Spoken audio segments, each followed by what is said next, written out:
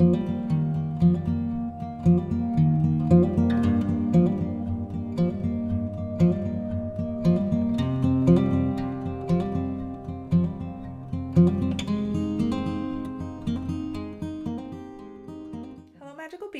or welcome back. My name is Sarah and I am the Woodland Witch. So I am very excited to share today's video with you. It's been a long time coming and it's taken me a long time to edit and compile all of this together in the right way, but it's finally here. If you've been following me for a while, you know that this trip to Ireland was long awaited and so important for me and my practice. My practice is heavily influenced by my ancestral ties to Ireland, as well as other regions such as Scotland and England, primarily the places that my family resided in. While DNA-wise, I am more Scottish and English, most of my family was born, raised, and resided in various regions of Ireland and Northern Ireland. As an American Irish practitioner, it has always been very important to me to learn the culture, to spend time learning the language, to really understand it and immerse myself in it. And I thought there was no better way to do that than going to Ireland. This trip was a lovely birthday surprise from my husband this past year. He knows how important this trip was for me and my craft, and he set the whole thing up while I was in the bathroom. When I came out, he said, "We're going to Ireland." I'm so thankful for him and so thankful that I was given this opportunity to visit the homeland of my ancestors, to be able to share this part of my craft and my lineage with him as well. I've been contemplating how I wanted to share this video with you all. I didn't want to just be a talking head and tell you about everything I did. I really wanted you to be able to come along with me. So I am going to share footage of everything I did while I was in Ireland. I'm still going to talk a little bit about it afterwards, but I really wanted you all to be able to see what I saw and to be able to experience the magic with me. So without further ado, let's go to Ireland.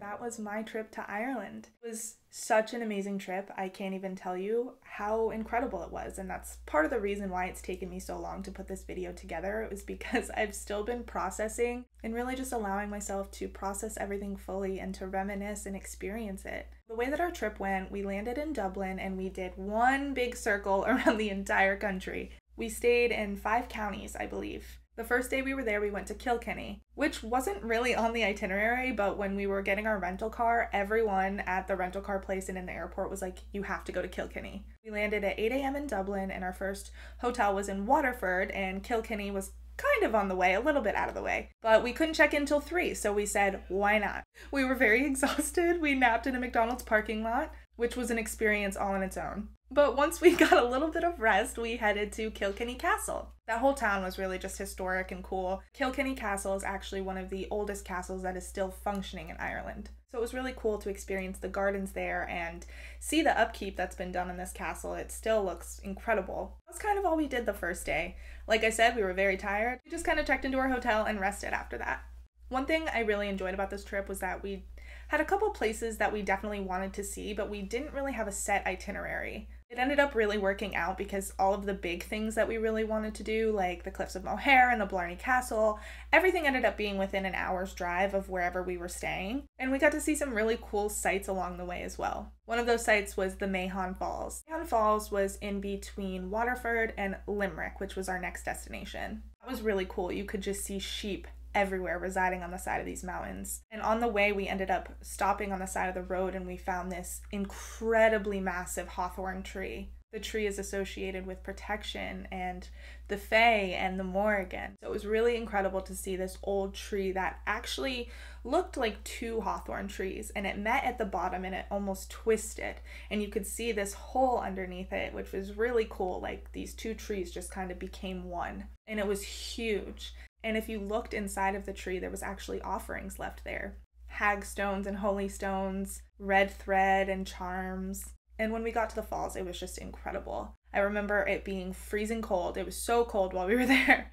But being at the bottom of these falls and just feeling the mist of the water hit my face was just invigorating. And that was like the first real day we had spent there, and I was like, oh my god, this is already so awesome. On our way to Limerick, we ended up taking a little bit of a detour and stopping in Cork so we could kiss the Blarney Stone. I knew Blarney Castle was something I really wanted to do. There is so much folklore and history surrounding Blarney Castle. Not even just the castle itself, but the grounds. Like the Witch's Stone, which is a stone at the front of Blarney Castle, and it is thought to be where the Witch of Blarney is imprisoned. She is thought to only be imprisoned during the day and likes to make her presence known after dark. There was also ancient druid stones, and I got to kiss the Blarney Stone.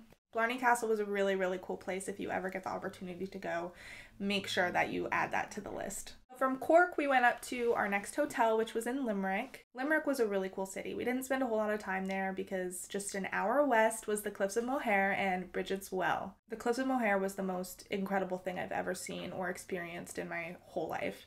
It was so inviting and intimidating at the same time. I had seen pictures and videos from my sister-in-law who visited Ireland, but the pictures and even the videos I put in here do not do it justice. We spent the entire day there, and I don't think we had planned to do that. I want to say the entire strip is about 6 miles, and we walked the entire thing.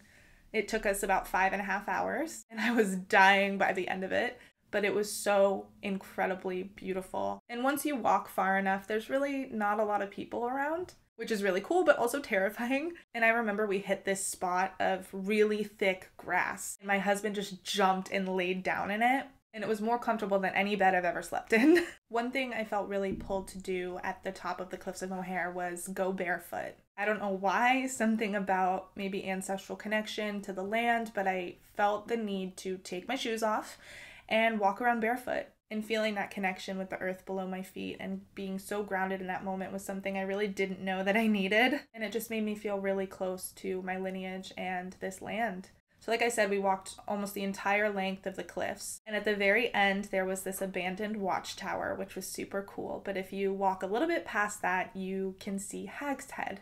Now Hag's Head is a rock that is in the shape of a woman, and it looks like she is looking out at sea. It was so windy at that end, which was a little scary because it's very steep and very rocky. And I think I inserted a clip, but there are just all of these cairns that have been crafted. You see cairns across many different regions of Scotland, Ireland, Britain. Cairns are typically used as markers for burial sites or burial mounds. In Scottish Gaelic, there is a phrase that I will not butcher for you in this video, but it means I'll put a stone on your stone. And it was tradition in these regions that before a clan was to go fight in battle, they would carry a stone from the bottom of the hill to the very top. Each member of the clan would put a stone on top of the cairn, and whoever survived the battle would go back and gather the rocks to be placed on the burial sites of those who did not make it through the battle. You'll see these cairns all throughout Ireland. They are everything from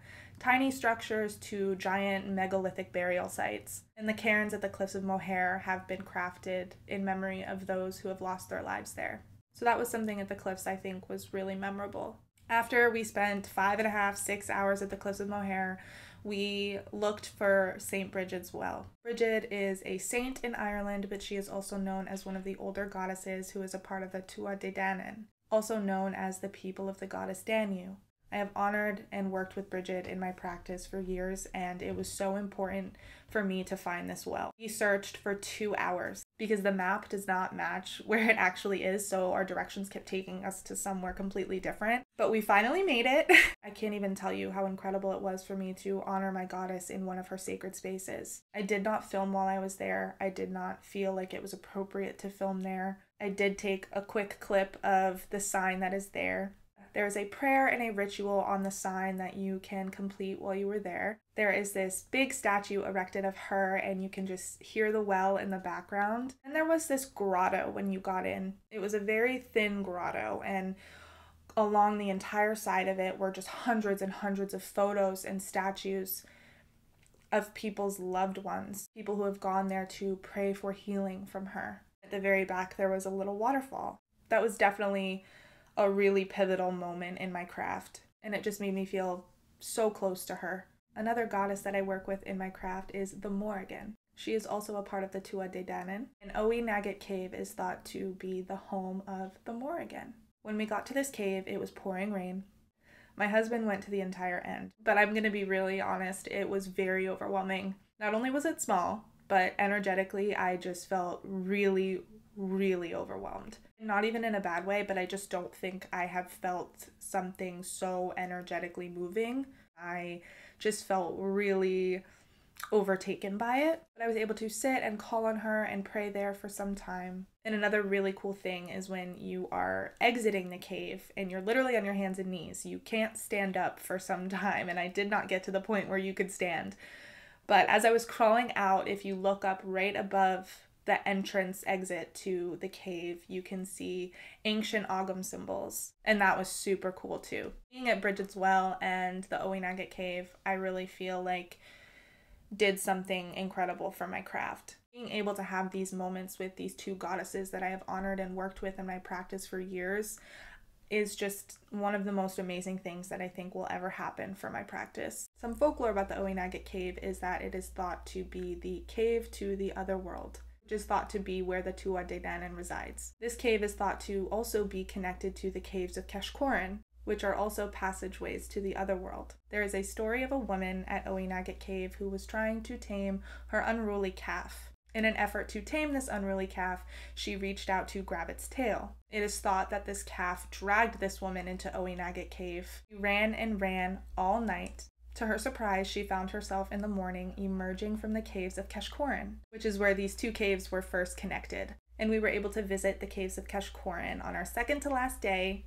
It was kind of our last hurrah. It was a brutal climb, but when we got to the top, it was stunning. So on our last night in Sligo, I was feeling really sad because I wasn't ready to go home. I knew we had one more day in Wexford, but it's kind of that like Sunday night before school feeling. And I was feeling kind of sad because things at home and in our personal life had been so rough for so long. We were under contract for a house and that fell through, and so many things just seemed to not be working out the way that we had planned or hoped.